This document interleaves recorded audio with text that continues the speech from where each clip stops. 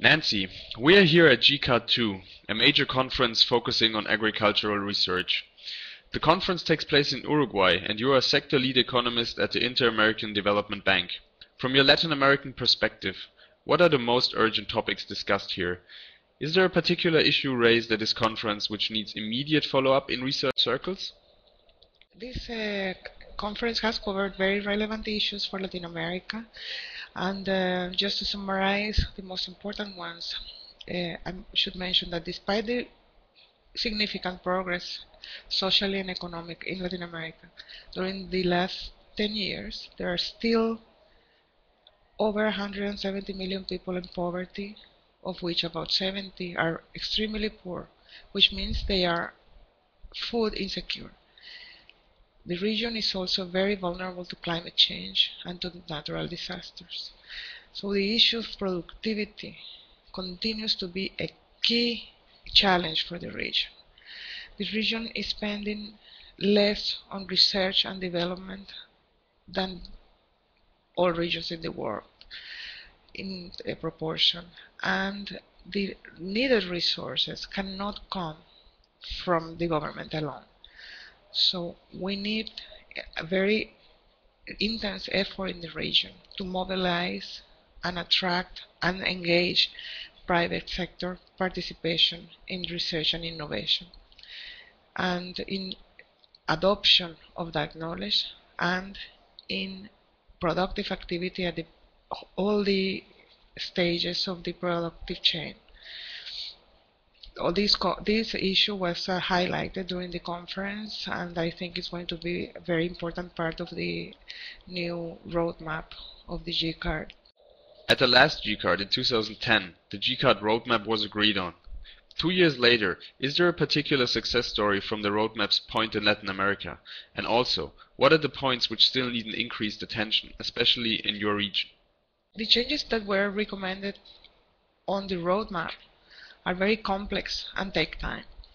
However, you can see a general move in the research agencies in the region toward emphasizing impact and results, and to measure the effect on development, and on focalizing the research agendas and having the producer in mind, and also towards enhancing the scientific capacity of the agencies.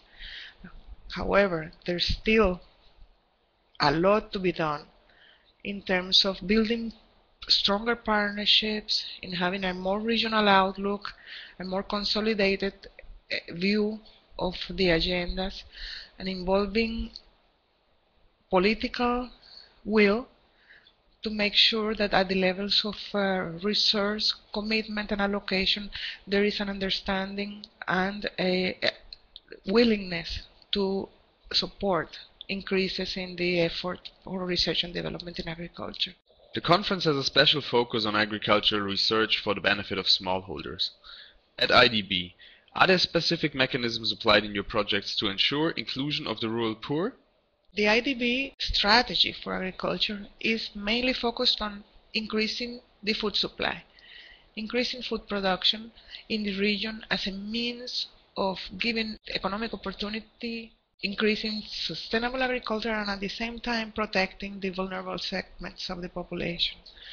We have operations in agriculture in most countries of Latin America, where we assist the governments in the provision of services for agriculture, like agricultural health and food safety systems. We have land title and management programs, investment in irrigation, information systems, rural infrastructure like energy, roads.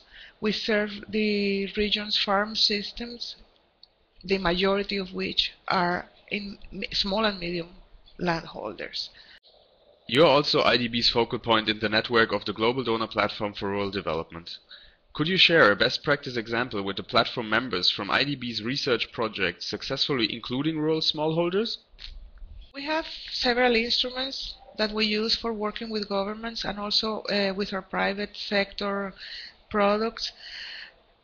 But as an example of a program that works directly with smallholders. I could raise the type of projects that we finance.